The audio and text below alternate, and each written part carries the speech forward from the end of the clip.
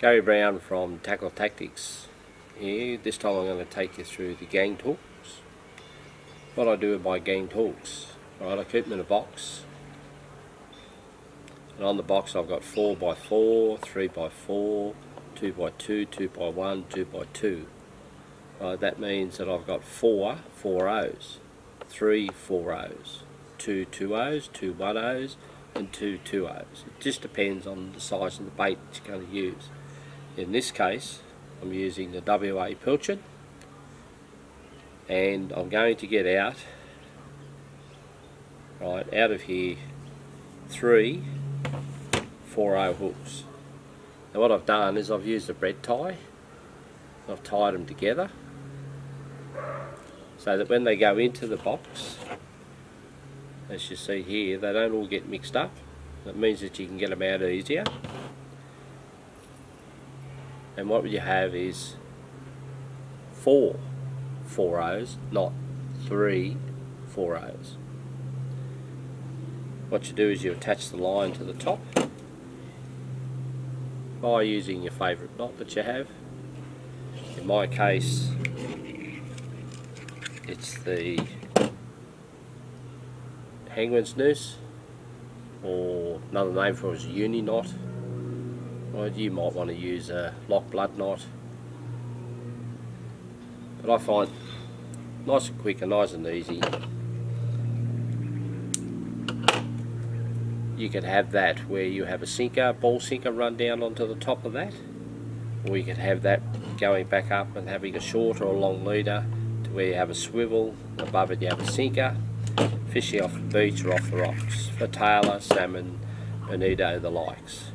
So in this case I'm going to rig it so that when I cast it out I'm bringing the pilchard in this way, because that's the way it's going to swim. So it's a matter of what you've got to do is you've got to line the hooks up so that that top hook will go through the eye of the fish, and you'll notice that this one here, when I eventually get in there, it's not going to go into anything.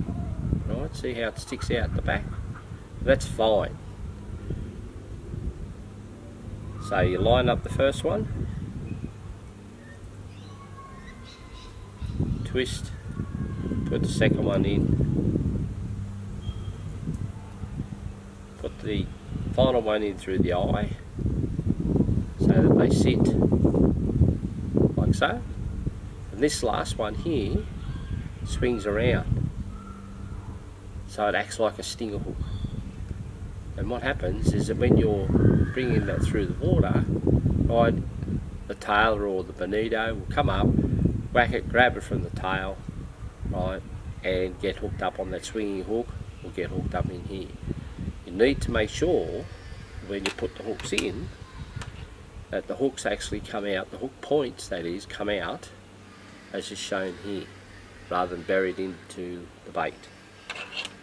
In the case of the other one, what I've got is another set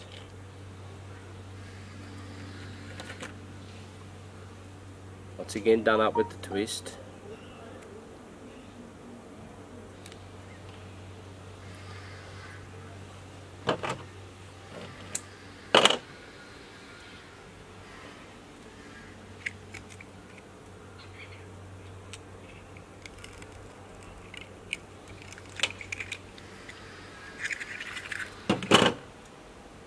Tying it off how you require,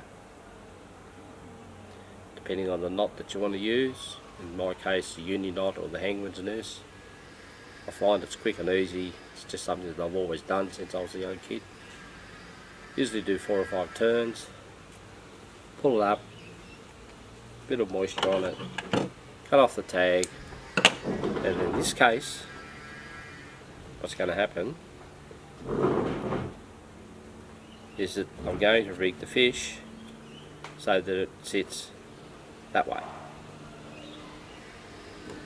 The first one goes through the eye, second one through the body,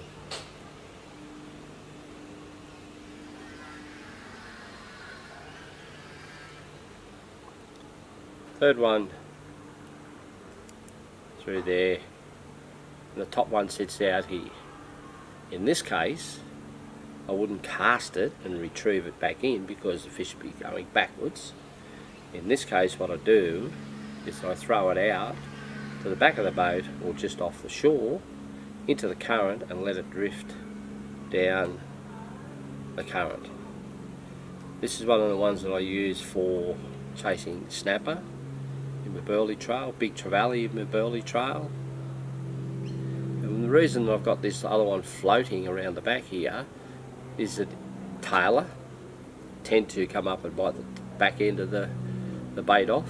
So I have this one here so it's free swinging around so that in case the tailor comes up and grabs hold of that. Not a bad rig. Remember, this one you don't cast out and retrieve back in. So there you have it, two ways of rigging a pilchard. One where you would throw it out, retrieve it back in. The other one where you would throw it out the back of the boat or off the rocks or off the wharf and just let it float down with the current.